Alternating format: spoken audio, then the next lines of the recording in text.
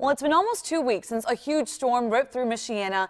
However, some places are still suffering from the damage. News Center 16's Sean Gallagher met with one local group which was displaced because of the devastation. He's in the studio tonight to tell us how they're bouncing back. Sean?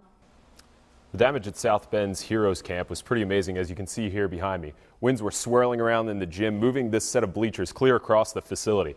But thanks to a local school, the kids at Heroes Camp will continue to have a place to teach these young men about adulthood. For the children at Heroes Camp, they depend on the stability the camp offers them, giving young men who may not have a father figure in their life role models they can look up to. So when storms ripped through their facility, their world quite literally came crashing down. Yeah, well, when it first happened, there was a lot of kids that came to the camp. They didn't know what was going on. They would walk through the doors, just crying.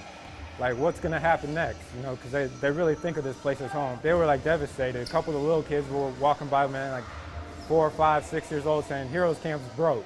What are we going to do? But this isn't just any gym for these kids to come and play basketball.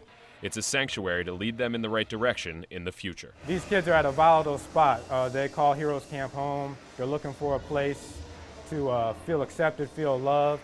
And so it was critical that we got up and running as soon as we could. And we were calling around. It's so hard to find something. Like, we have 10 basketball courts in our facility. To find something similar to that is near impossible. But not entirely impossible. The principal at a new charter school in South Bend heard about what happened to the Heroes Camp and stepped up.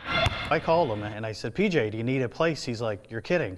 What's it going to cost? And I'm like, nothing, because community helps community. I mean, we didn't call them, they called us.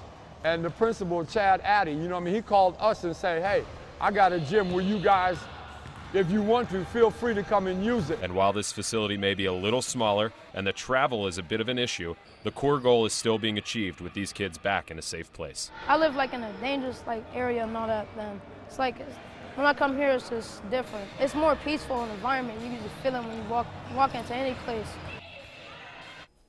The Career Academy isn't the only help Heroes Camp is receiving. They've received food donations from Jimmy John's, Chick-fil-A, Hacienda, and Hungry Howie's, and PJ tells me they're hoping to have their own facility up and running again by the end of August. Gabby?